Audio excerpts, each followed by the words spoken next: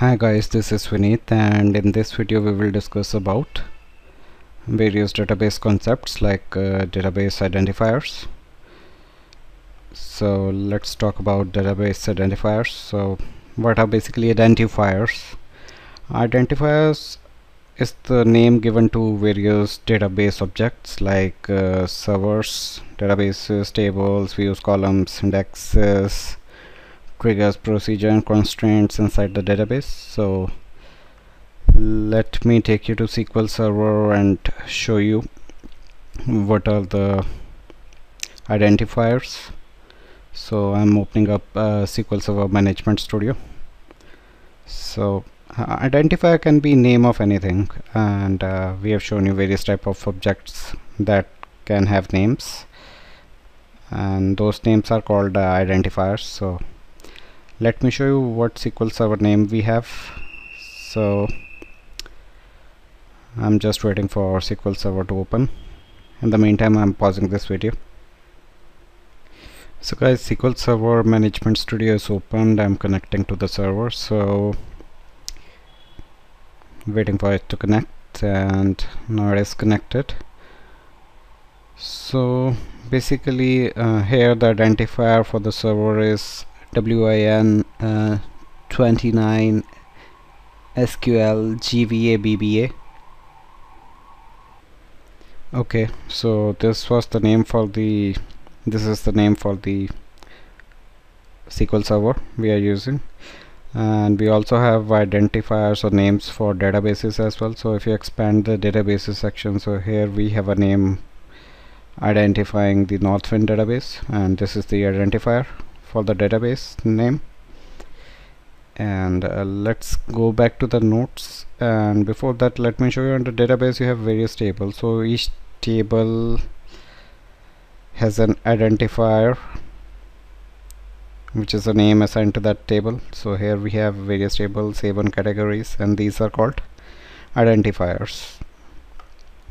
Any alphabets or names assigned to tables or databases or to various SQL servers, these are known as identifiers.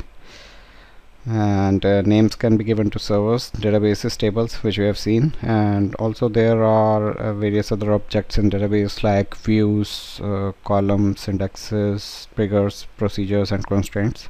I will prepare separate videos for them regarding what type of objects they are and how to work with them. You may watch them later.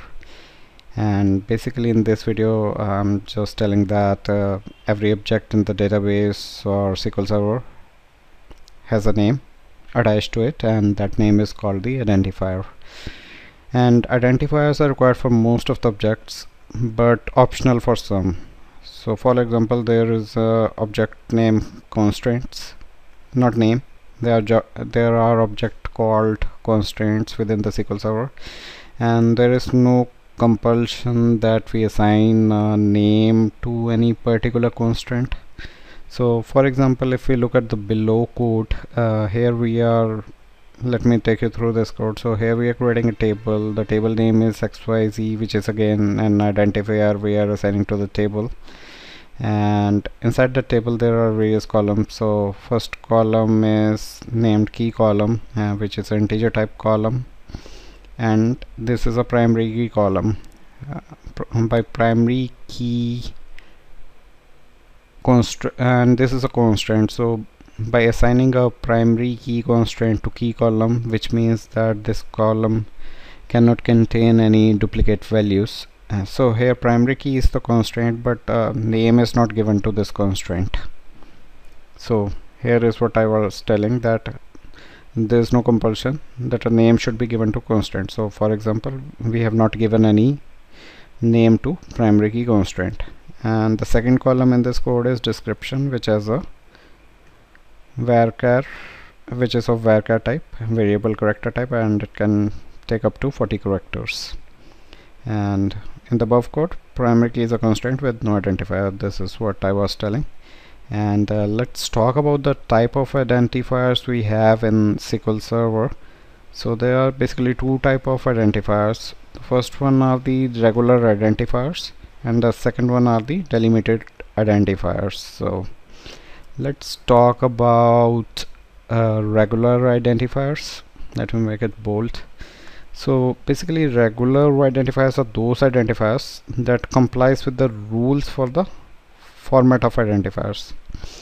So basically regular identifiers are those identifiers which follows the T-SQL or SQL Server rules for defined for the identifiers, and therefore regular identifiers are not delimited with anything like square brackets or double quotes.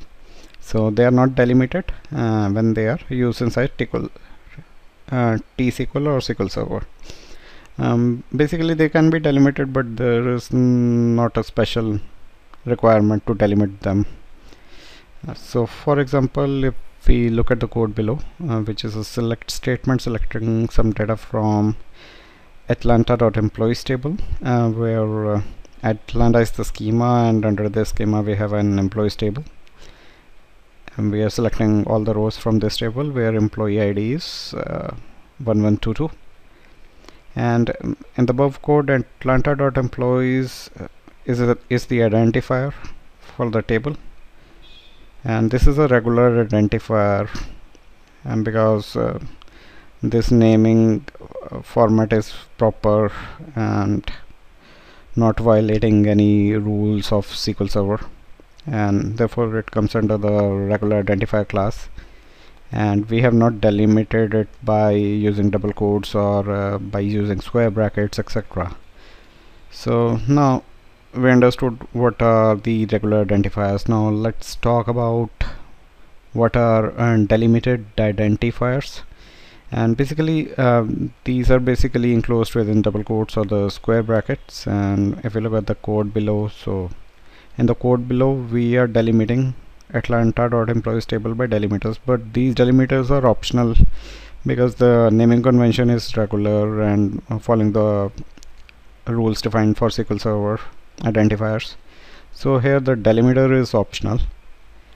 But if we look at the other variable or the other column which we are using in the AND clause, so phone number is a column name which has a space inside it, and therefore violating the syntax rules for the identifiers, and therefore it should be delimited or enclosed within either double quotes or square brackets. So we have enclosed it, and here the delimiter is required and not optional. So yeah, I hope you have understood what the delimited identifiers are.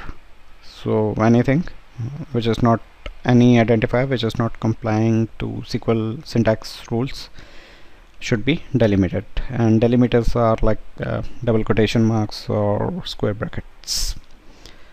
I think we are done with this video, and in our next video we will talk about the rules defined for the regular identifiers.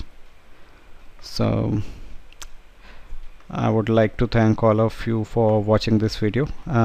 Please do subscribe to my channel, also like this video and click on the bell icon to get any alerts regarding the future videos that I will post on my channel. And I thank you for your support, and you have a nice day ahead.